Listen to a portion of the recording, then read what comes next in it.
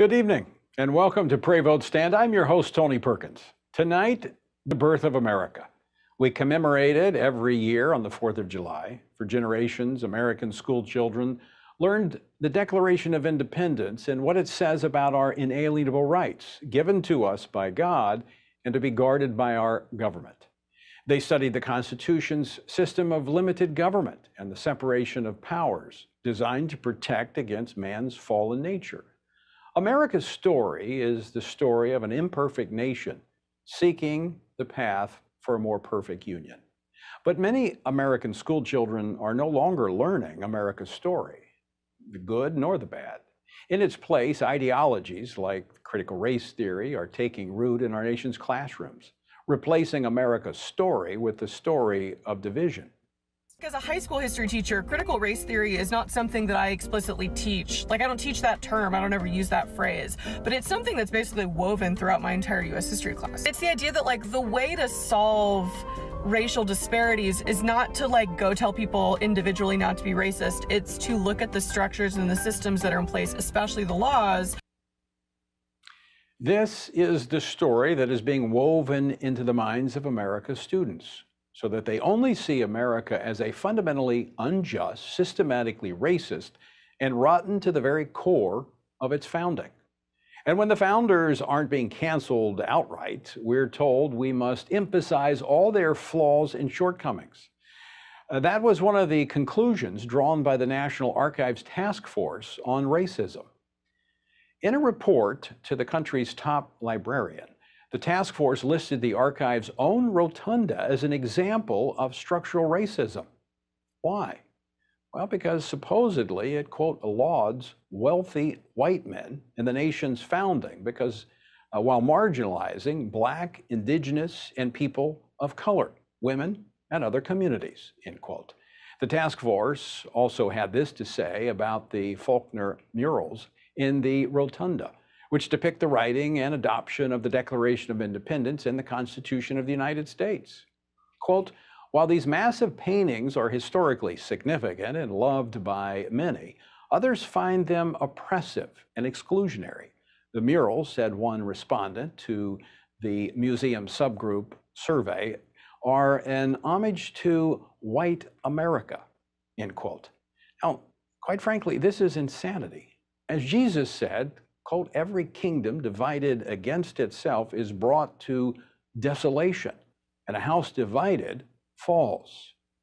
This is not mere differences of opinion. This is an effort to further divide our nation. History is now viewed through not the lenses of deeds, good and bad, but rather the color of one's skin. It's no wonder we're seeing increasing hostility against America and its founders among younger generations. An honest look at history does reveal the shortcomings, but it also shows the path of opportunity and improvement. To give us a glimpse of what this path has produced, we'll talk with Dean Nelson, Senior Fellow of African American Studies here at the Family Research Council. And it's not only the founding fathers that the left is trying to recast. America's very history is being reframed by the left in a way that further divides our nation. Why is that? Well, the left needs fragmentation to accomplish what it wants, a complete departure from the moral and transcendent truth that this nation is built upon. They really don't want healing or unity, which is why President Biden, on his first day in office, dissolved the 1776 commission that was formed 3 months earlier under the Trump administration. Now, the task of the commission was to create a report that would, quote, better enable a rising generation to understand the history and the principles of the founding of the United States in 1776, end quote. And when that report came out, the legacy media called it laughable.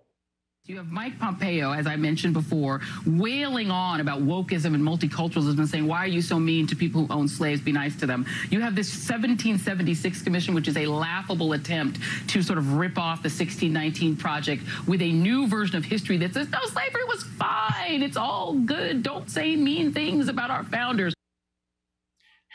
That's laughable. The 1776 commission ripping off the 1619 Project. Look, if people actually read the report from the 1776 Commission, they would realize that their findings might be the one roadmap to bringing unity to our country. Dr. Ben Carson, a member of the commission, will join us this evening to give us his take on the effort to undermine and erase our history, why it matters, and what we can do. And speaking of erasing, you might recall how earlier this year, when the San Francisco Board of Education voted 6-1 to rename 44 schools honoring quote-unquote racist historical figures like George Washington, Thomas Jefferson, Abraham Lincoln, and Paul Revere, replacing them with people who didn't aid or abet slavery, genocide, or human rights abuses. Even longtime California Senator Dianne Feinstein was going to have her name yanked from an elementary school because she had replaced a Confederate flag that was removed by a protester when she was the mayor of San Francisco. Now, after the controversial decision drew nationwide attention and was criticized for being based on flawed information without insight from historians, San Francisco made a stunning about-face the following month. But of course, we've seen similar decisions being made across the country, which begs the question, what makes someone worthy of honor? Now, before the San Francisco Board of Education's about-face, the editorial board at the Wall Street Journal had this to say, quote, "A name on a school is not a declaration of perfection, and a society that rummages through history to hold those of the past to the woke standards of today will soon have no heroes to honor," end quote. Also, we want to take a look at what the Bible has to say about a people's history. Pastor Carter Conlon will join us to give us some biblical insight on this topic. We'll also ask him to lead us in prayer for our nation. In fact, that's where we're going to start tonight. We're going to open our time together in prayer, asking God's blessing upon tonight. Father, we thank you for this opportunity through technology to join with folks across this country and literally around the world who understand the times in which we live. And Lord, through our understanding, may we also know what to do. We thank you for this country. We celebrate what you have given to us, what you've entrusted to us. We fully acknowledge that we have never been a perfect nation. And on this side of heaven, we never will be. But we can move toward a more perfect union. We can move toward a nation that more genuinely and honestly reflects your truth in the way we love one another and the way we love you. And may we see that unity come to this nation again. Bless our conversation tonight. May it honor you, and may it encourage and edify all who watch and listen. In Jesus' name, amen.